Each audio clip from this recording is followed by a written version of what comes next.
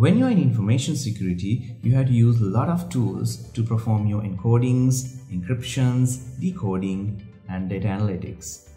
Today, we'll be talking about tools which make this process very easy and intuitive.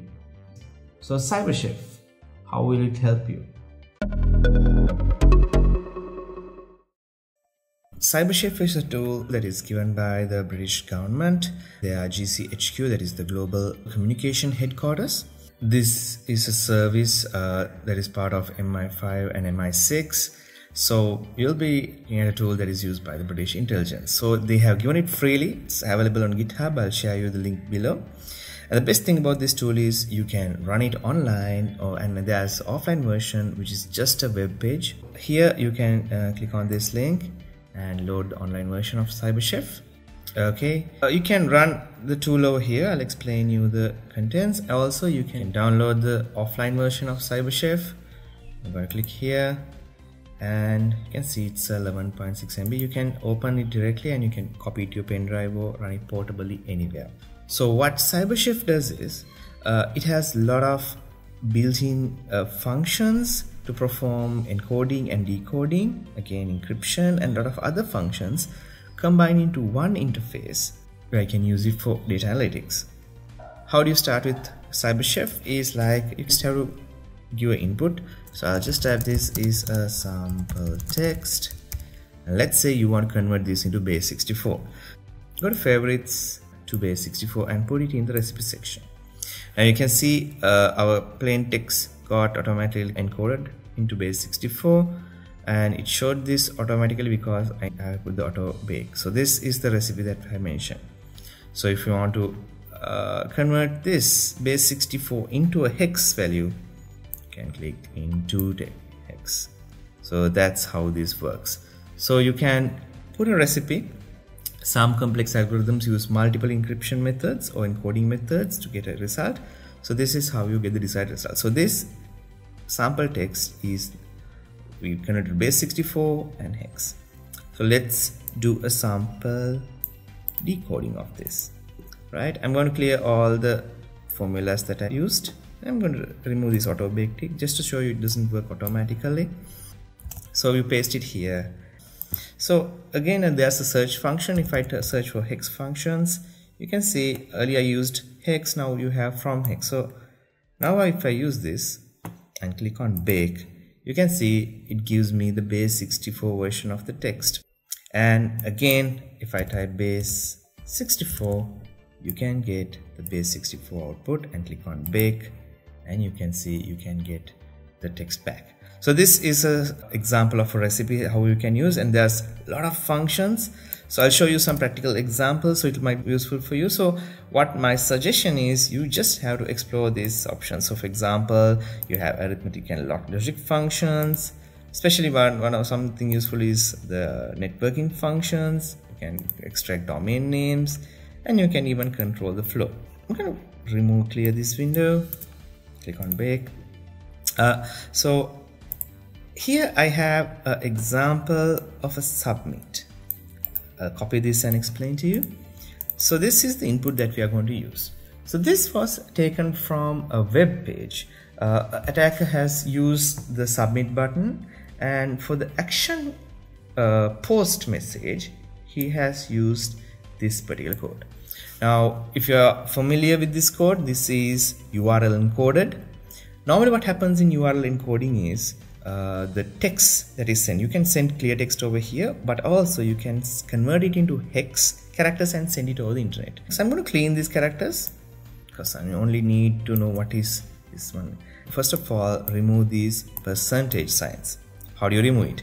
So again, easy, there's a find and replace function over here, just like what you find in Notepad++ or some other software. So we need to remove this, and I'm going to say find the percentage signs and replace with nothing. So if you can give another character, it will work, and make sure you use a simple string over here. So we just want to change this. Right, there are other ticks. I'll keep it as default and click on bake function. Now you can see we end up only with, I'll remove this also because we won't be needing this hash. So we have, and we end up with some hexadecimal characters over here. Now what we have to do is I have a text from hexadecimal, so from hex. So remove, first of all, the first function removes everything, and second function, click bake, and you can see it contains a command execution attempt. There's a lot of useful options. So this, again, remember, this is called a recipe. We'll go to another scenario where we can use multiple examples. Okay, I'm going to clear this window. So I'm going to open my email box. I just want to show you there's an email that I received from AliExpress. So let's assume this is a malicious email which is coming from a promotion site.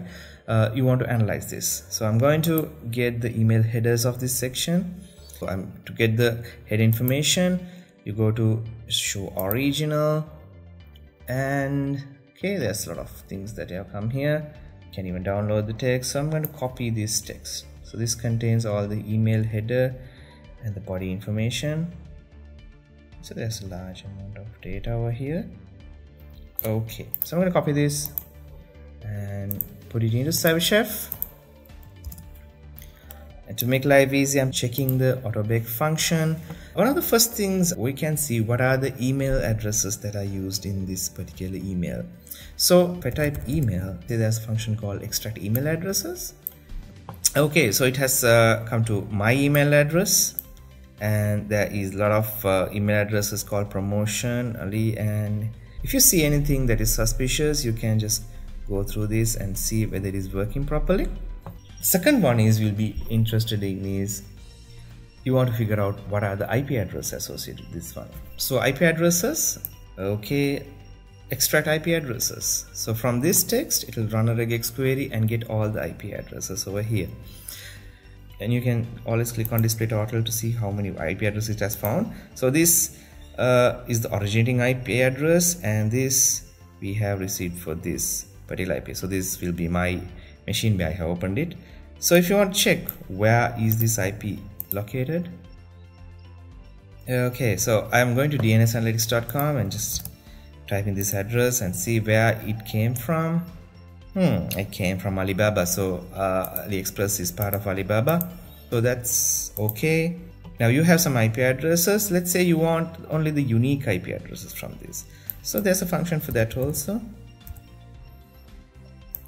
Click here and you can see you can get the unique IP addresses. So if you have any local IP addresses, I can get rid of them also.